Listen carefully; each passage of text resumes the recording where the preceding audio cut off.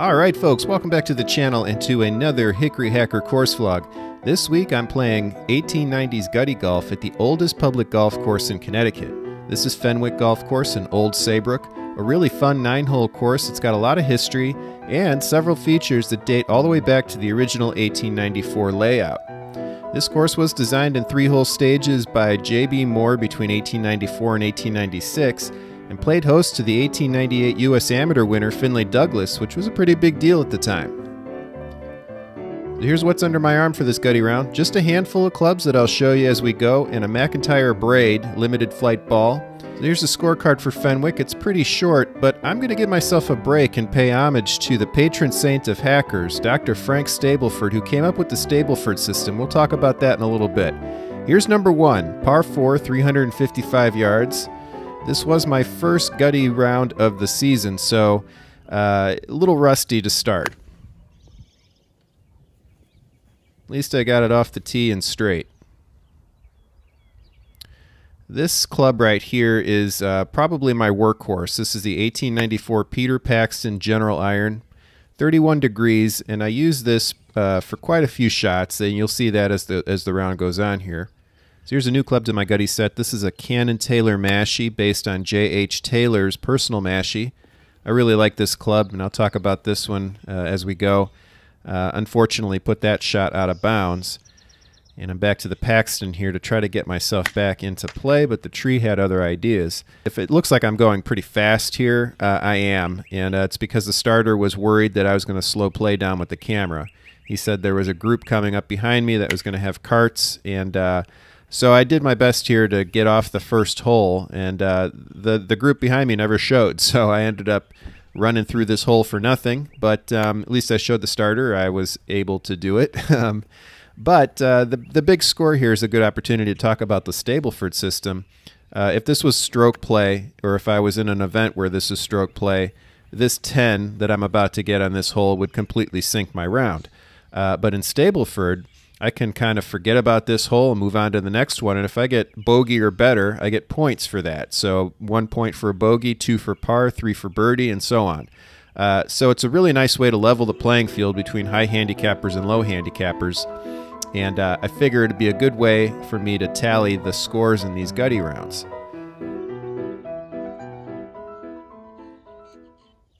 There's a real nice tee shot using the McEwen long spoon replica made by Kelly Leonard.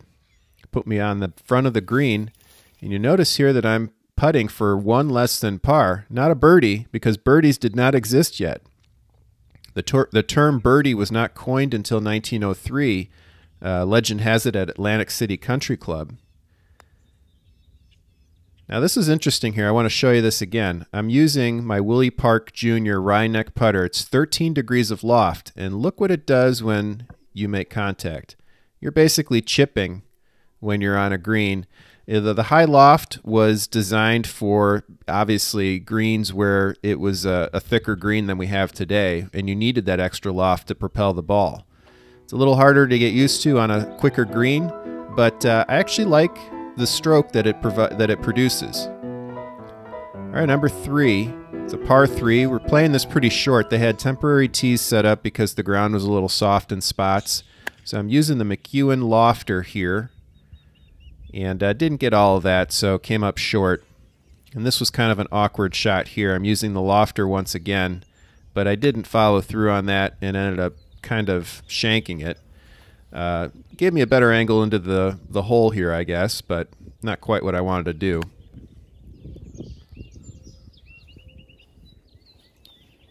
So trying to get my tempo and timing down with these clubs. Here I'm using the Willie Park putter off the green and almost put that in.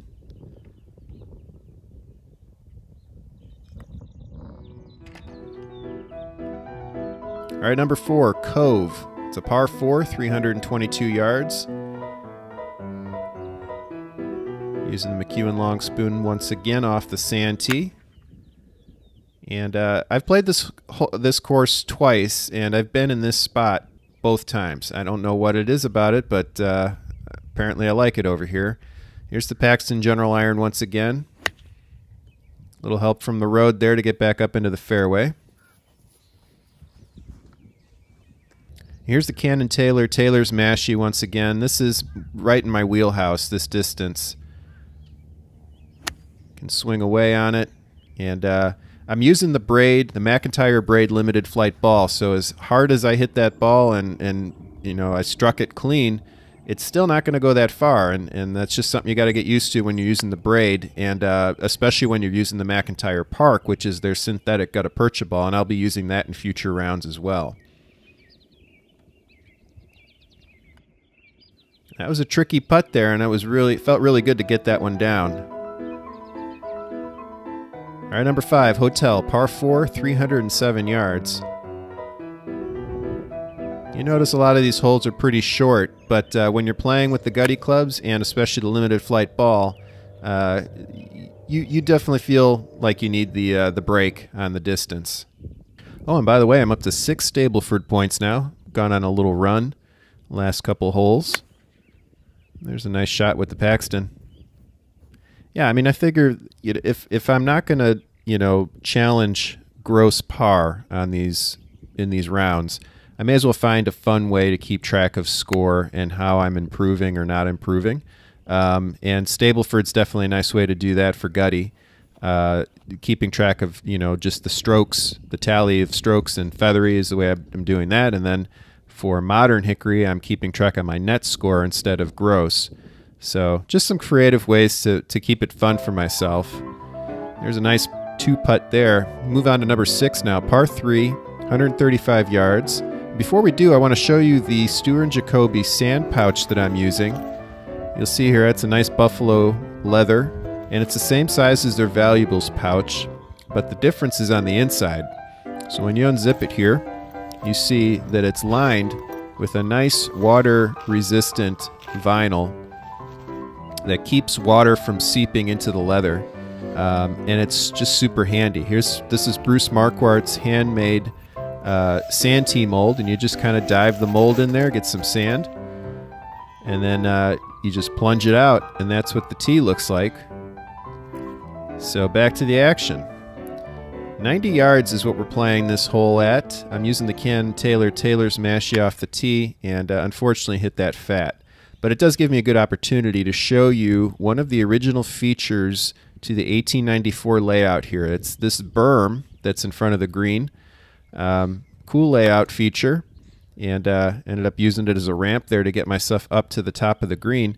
And the pin placement on this particular day was cool too, because this is the part of the green that is the oldest active green in Connecticut on any golf course, public or private. So kind of a cool bit of history there. And that's another Stableford point for me, actually 2. All right, moving on to number 7, par 4, 249 yards.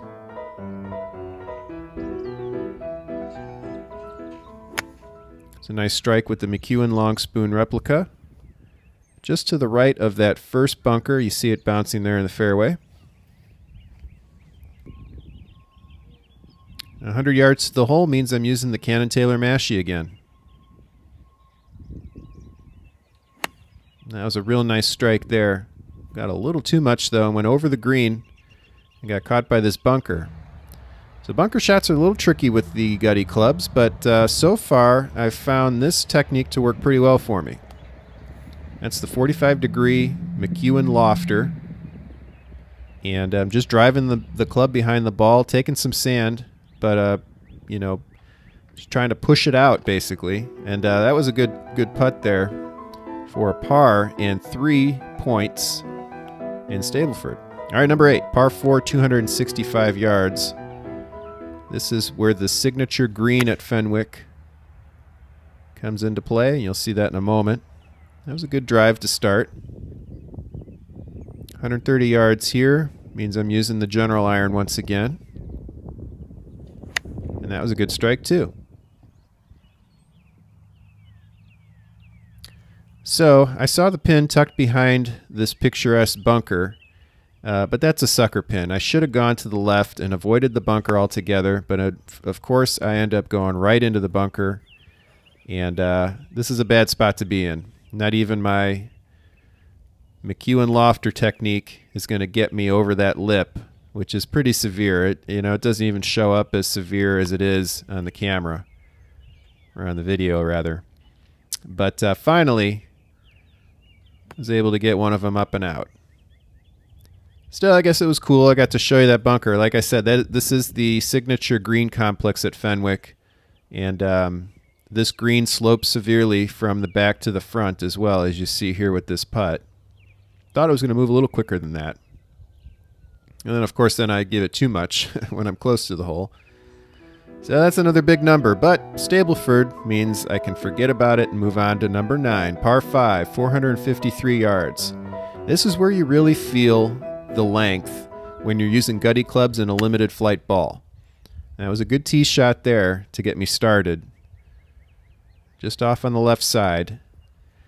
So the technique I'm using here is what I'm calling a stinger. It's my own version of a stinger. But basically I'm putting the ball back in my stance, using the Paxton general iron there, which is 31 degrees, and then I put weight on my left foot. So I'm basically trying to drive a low line drive and then roll out, get the distance by rolling the ball fairway, and that worked pretty well on that last shot there, especially when you've got some slope to the fairway. That wasn't the greatest approach shot into the green. Could have done better than that.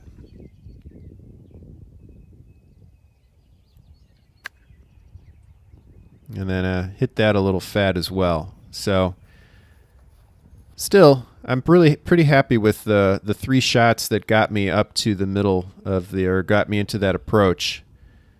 2 shots in a row where I used that Paxton stinger just how I wanted. And overall, pretty satisfied with my first gutty round of the season.